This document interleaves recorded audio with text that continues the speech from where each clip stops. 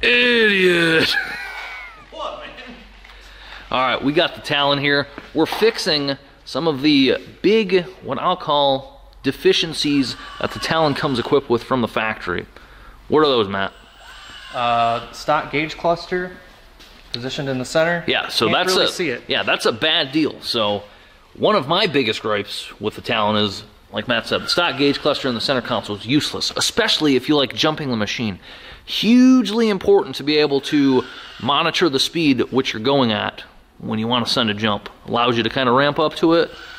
And, you know, it's always just good to know how fast you're going wherever you're going. So we're going to use this Avenger kit.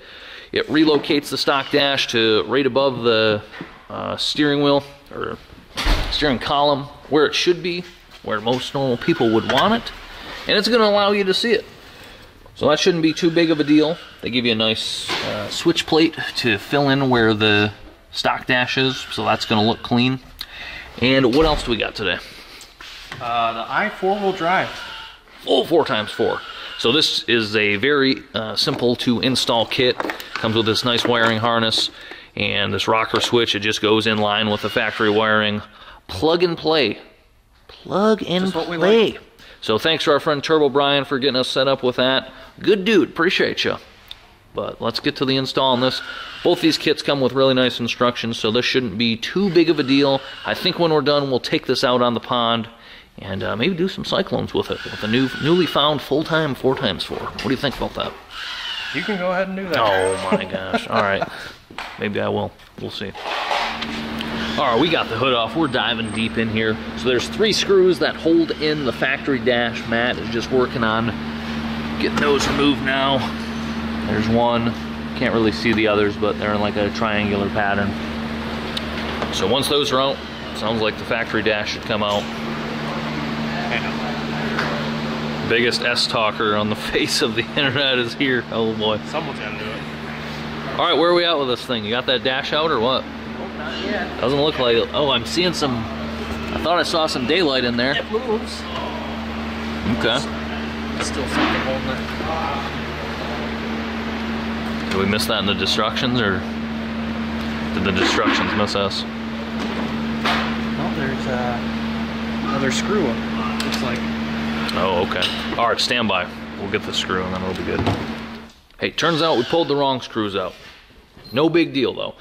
We're gonna pull this upper panel off to give us a little bit more room, and it'll allow us to easier access the actual screws that we need to get to. I mean, you can't even see them from anywhere up here, so we're gonna pull that, I don't know what you would call this, secondary hood piece, I don't know, piece of plastic, whatever. We're gonna lift that up at least and gain some more access, and then we'll get her no problem.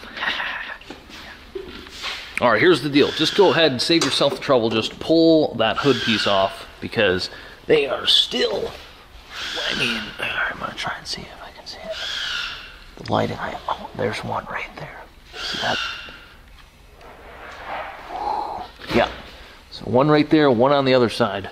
That's what you need to get that dash out. So pretty much no way you're doing that with that hood piece on. Just pulled off with those 2 screws out, and then the stock dash will come out. All right, 3 bolts are out.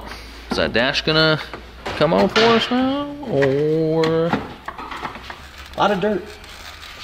I don't believe that. This thing's been treated with the utmost respect and care. Pull this rubber up. Which, on that note, this Talon, one of the toughest machines, it's the toughest machine available, I'll say it. I've done some dumb things, and it's held up just fine. There's your little cluster. Yeah, okay, so yeah, there's the plug, and then we have this extension harness that will allow us to route it up to the steering column. Really nice piece, all terminated well. So I'll get this thing unpackaged, and we'll move on to the next step of getting that over to the steering column. All right, we've got the base plate installed on the steering column. Now we're putting the extension harness on the back of the dash, and we've got the rubber boot that will go over this, and then it can go back into this housing. and the dash will attach to the housing via these included screws. There's some plastic spacers that go in between the dash and the plate to take up the slack that's there. Yeah, pretty nice kit. I was playing around with it earlier. It takes a little finessing to get the dash to sit in here right, because the edges are kind of tapered, so it's probably take you a little bit to make sure it's square in there and looking good, but overall not a big deal. Put some dielectric grease on there. Doubles?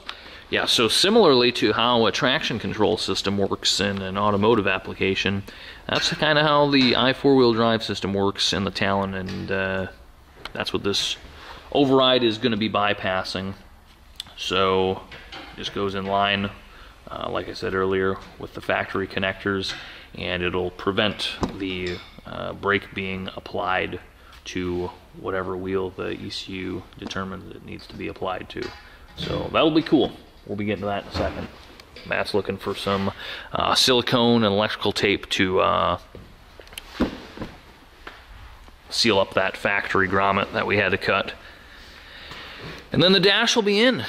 And we just got to worry about this plate. We're going to mount the i4 drive override on the new plate, so we'll have to do some cutting there to fit the switch in. And then we'll be going back together. Overall, this is pretty easy installation, though, for both of these things. Nothing you can't accomplish with simple hand tools. And if you guys got a Colorado or Canyon with a blown-up engine, Mike wants to buy it, let us know. Alright, so Matt's got the dash inside the new housing. Got it routed with the factory grommet in there. Gonna slide through the base that he has bolted to the steering column right now. Just tightening up the screws that are gonna hold the dash in with the spacers. Yeah, how you feeling about this so far? Looks pretty good. You got your spacers there. Dash looks nice in there. Yeah, so it was a little bit of a struggle to actually get the dash with this harness in there. Took a little bit of force, but once it got into position up here, it seemed to move pretty good. So we'll get to bolting that down and routing that harness, and that should be it for that. We'll move on to the i4 drive override. All right, we got her installed. It's all bolted in. Got the wiring routed through the back side there. It goes behind the dash. You can see there. Tied up with some zip ties, keep it from falling down.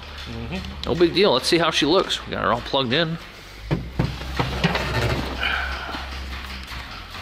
I mean, I can tell this is going to be a huge improvement already. Yeah, that's really nice. From a functional standpoint, I mean, yeah, it can't be much better. That's gonna be, ooh, I mean, I'm getting excited to jump this thing just looking at this right now. It's been, man, just hard to explain how big of an inconvenience it was when you're, you know, coming up to a big run on a jump and you're trying to look over, you're trying to maintain speed. Just real inconvenient. This solves that. Nice kit. Oh, I think that's it for this part of the install. I need to take the included plate from the Avenger kit and get a hole drilled in that for our switch, and then we'll be able to install that. And that Avenger, the Hess kit, I mean, is real simple. It's just a couple inline connections, so like I said, plug and play. Yeah. So if you want to work on that, I'll get to drilling that switch plate out, and then we'll go rip the sucker. All right, we're working on this i4 drive bypass, and by we, I mean Matt is. So he's got the wires routed through the car, kind of. We started here, so this is plugged into this factory connector for your accessories. And what's nice about this is it kind of tees off, and if you do have other accessories, it would allow you to use them. We don't have those right now, but in the future, we got it. Off. Yeah, so we put the factory cap back over it, and then following the wiring, we go down to the passenger side of the machine. So that actually plugs in. There should be a connector that goes to this sensor behind this cover that has 2 push pins in it. It says there's an orange connector, so we'll take those push pins out and see if it's actually there and plug it in. Hey, no big deal. Just need to be plug and play deal. Just gonna go in line of that factory connector. Mike's over there grinding on some stuff that I ruined, so I'll allow the actual noise that's happening in the background, no problem. All right, green connector, not orange. We just struggled with this thing for probably 20 minutes just because it was so filled with mud, dirt, general yuck. But we got it apart, and we did that by spraying, what do we use? Just electrical parts cleaner? Brake clean. Brake clean, just soaked her with some brake clean. That forced the junk out.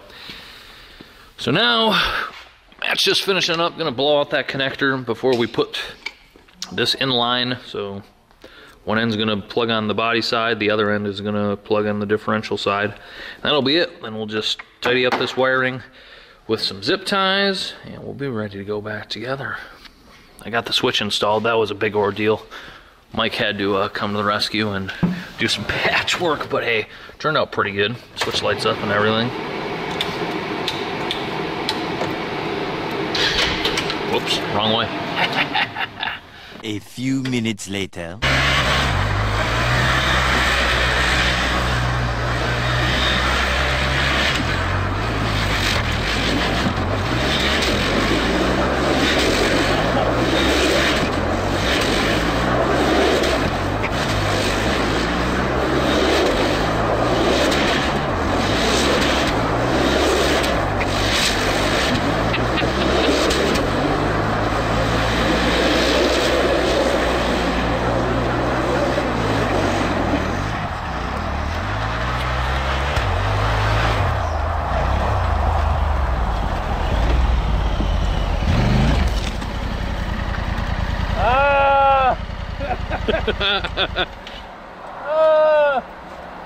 How's that?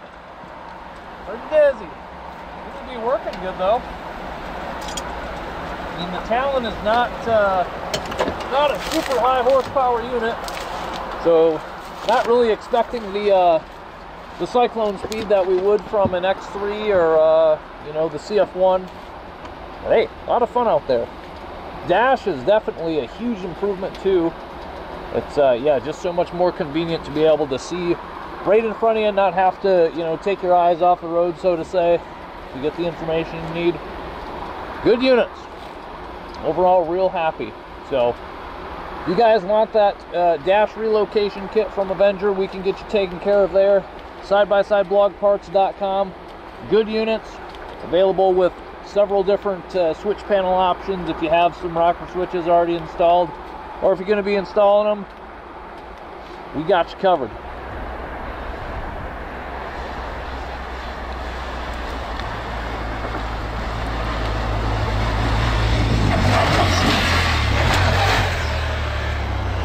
I mean, what else can you ask for? That was a pretty good jump. I don't know what it is about him, this hill, and that machine, but...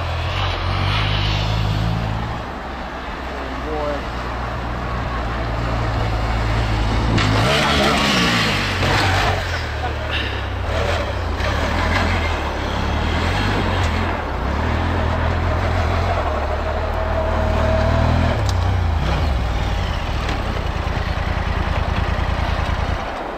Alright, yeah, those were pretty good. Can't really go much bigger. We have a bunch of wood over there, tree branches, stumps, whatever you want to call it, in the way. And yeah, go much bigger, going to be running into those at the end of the day. So, all four tires are still on the wheels after that. Listen, end of the day, Rich rules, baby! See you later!